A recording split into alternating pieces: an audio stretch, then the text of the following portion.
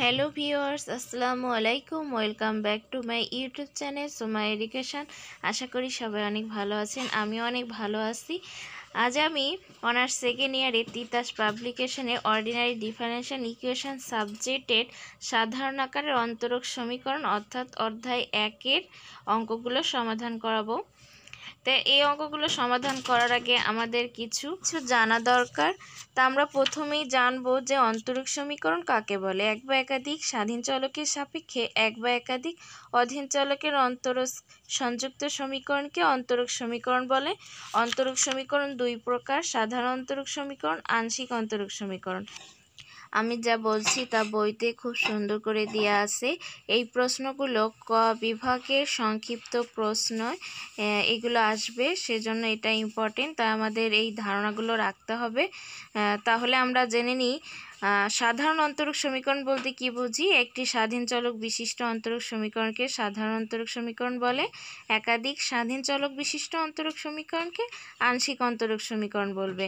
এখন যদি কোনো সাধারণ অন্তরক সমীকরণ দেওয়া থাকে, তার ক্রম বা মাত্রা বা ঘাত কিভাবে নির্ণয় করতে হবে সেটা এখন এই অঙ্কের মাধ্যমে আমরা ভালো করে বুঝবো।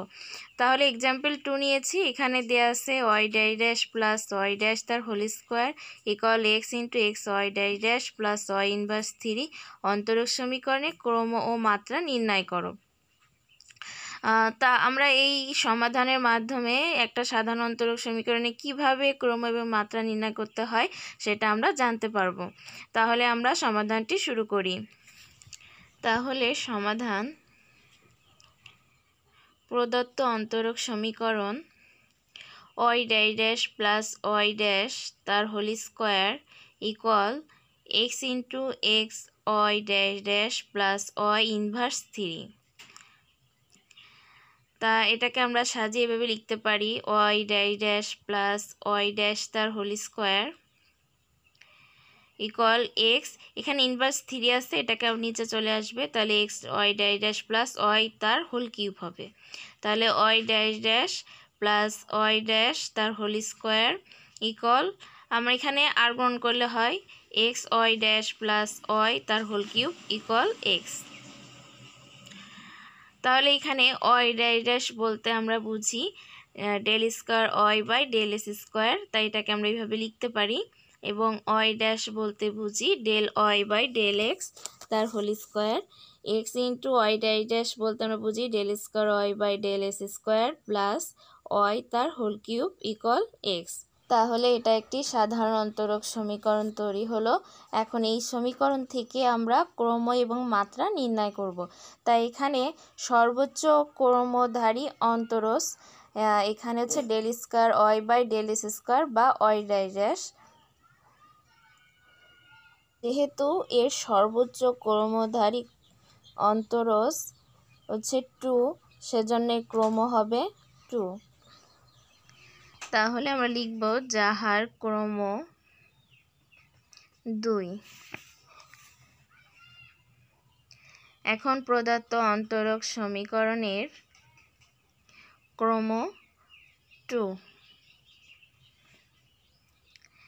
তাহলে আবার সর্বোচ্চ ক্রমধারী অন্তরজ del square Y by del S square এর ঘাত, তাহলে এর ঘাত 2 এবং 3 উভয় গুণ আকারে আছে, তাহলে পরে যোগ হবে, তাই ঘাত হবে 2 যোগ 3 ইকুয়াল 5। আর সর্বোচ্চ ক্রমধারী অন্তরজ del square Y by del S square এর ঘাত কত 2 এবং 3, তাহলে এই দুটো যোগ করে হলো 5। তাহলে প্রদত্ত অন্তরক সমীকরণের মাত্রা হবে 5।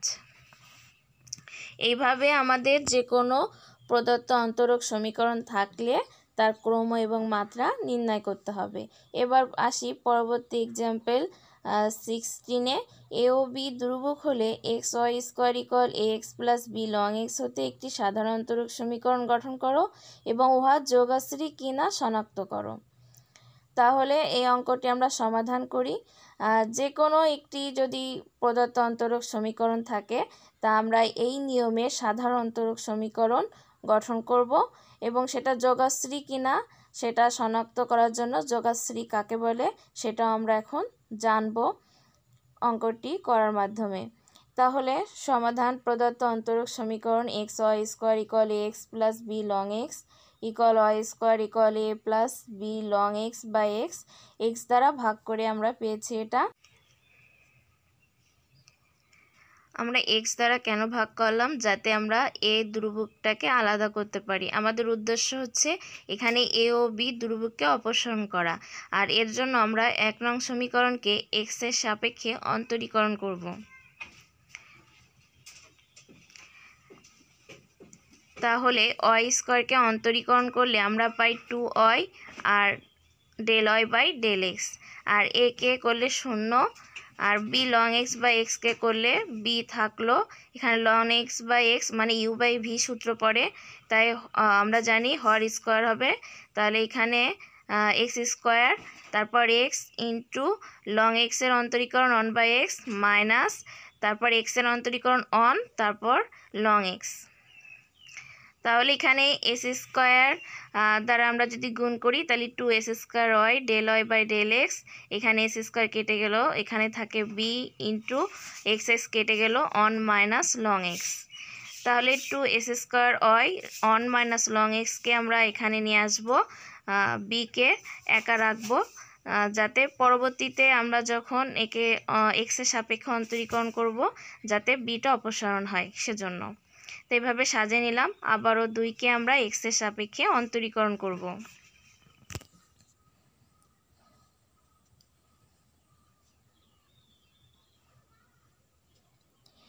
তাহলে এখানে যদি আমাদের 2s square y 1 minus long x কে u ধরলাম, del y by del x কে আমরা v ধরলাম, তাহলে এখানে u v এর সূত্র অ্যাপ্লাই করব।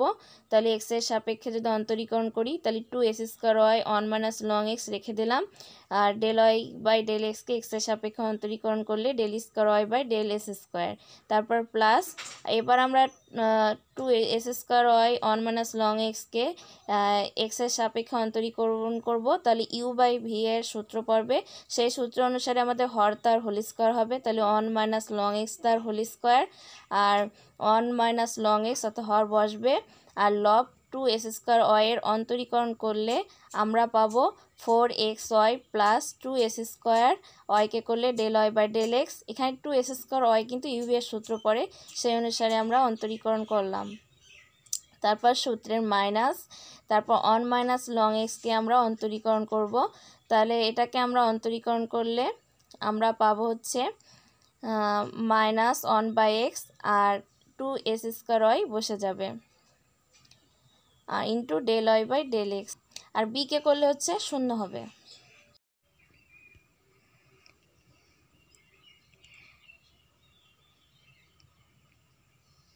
তাহলে এখানে 2s square y by 1 minus long x into del square y by del s square, আর এখানে plus 1 minus long x into 4xy plus 2s square del y by del x থেকে গেল, এখানে মাইনাসে মাইনাসে প্লাস হবে, আর x স্কয়ার x কাটাকাটি করলে x, তাহলে ক্যালকুলেশন করলে 2xy into del y by del x, আর নিচে 1 মাইনাস লং x তার হোল স্কয়ার।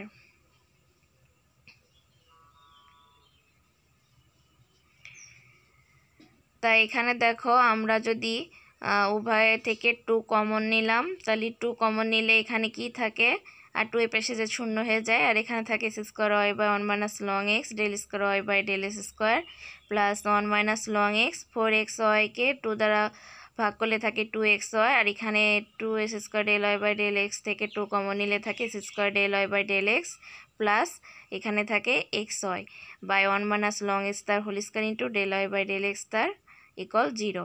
তাহলে এখানে আমরা 2 কমন নিয়েছি। এখন আমরা 1 মাইনাস লং x তার হোল স্কয়ার দ্বারা আমরা গুণ করব। তা যদি গুণ করি তাহলে কাটাকাটি করলে উপরে থাকে 1 minus long x into s square y del square y by del s square plus এখানে 1 মাইনাস লং x তার হোল স্কয়ার দ্বারা গুণ করলে কাটাকাটি হয়ে যায়, এখানে থাকে 1 minus long x into 2xy plus s square del y by del x plus xy into del y by del x equal 0। এখন এখানে আমরা লিখে দিতে পারি যে উভয় পক্ষে 1 মাইনাস লং x তার হোল স্কয়ার দ্বারা গুণ করে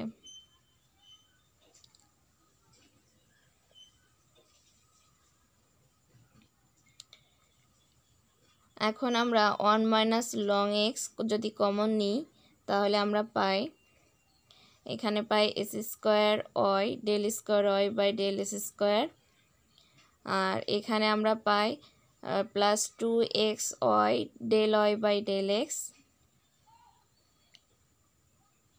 আর এখানে পাই plus S square del Y by del x তার whole square plus x Y del Y by del x equal 0। তাহলে ইহাই নির্ণয় সাধারণ অন্তরক সমীকরণ। তাহলে আমি আবারও বলি, যদি কোনো একটি অন্তরক সমীকরণ থাকে তাহলে তাকে সাধারণ অন্তরক সমীকরণে পরিণত করতে গেলে আমাদের প্রথমে যে অন্তরক সমীকরণ থাকবে সেখানে যে ধ্রুবক থাকবে তাকে আমরা প্রথমেই এক্সের সাপেক্ষে অন্তরীকরণ করব, পুনরায় আবারও অন্তরীকরণ করব, করার পরে ধ্রুবকগুলো আমরা বর্জন করে দিব, তারপর আমরা একটি সমীকরণ তৈরি করব। তাহলে ওই সমীকরণটি সাধারণ অন্তরক সমীকরণ হয়ে যাবে। এখন এই সমীকরণটা কি যোগাশ্রী নাকি অযোগাশ্রী সেই সম্পর্কে বলবো। এই সমীকরণটি অযোগাশ্রী বা অরৈখিক। আমরা যোগাশ্রী সমীকরণ বলতে বুঝি যে কোনো একটি সমীকরণ তার অধীন চলক এবং ইহার অন্তরজ যদি একমাত্রার হয় এবং অধীন চলক এবং ইহার অন্তরজের গুণফল না থাকে তবে উহাকে রৈখিক বা যোগাশ্রী অন্তরক সমীকরণ বলে। তা আমাদের এই সমীকরণে অধীন চলকের একমাত্রা কিন্তু নেই, আর অধীন চলক এবং ইহার অন্তরজের গুণফলও নেই, সেজন্য এই সমীকরণটি যোগাশ্রী হয়নি। তাই এই সমীকরণটি হবে অযোগাশ্রী বা অরৈখিক সমীকরণ। আশা করি যোগাশ্রী এবং অযোগাশ্রী সমীকরণটি বুঝতে পেরেছ। ভিডিওটি ভালো লাগলে অবশ্যই লাইক করবে, সাবস্ক্রাইব করবে।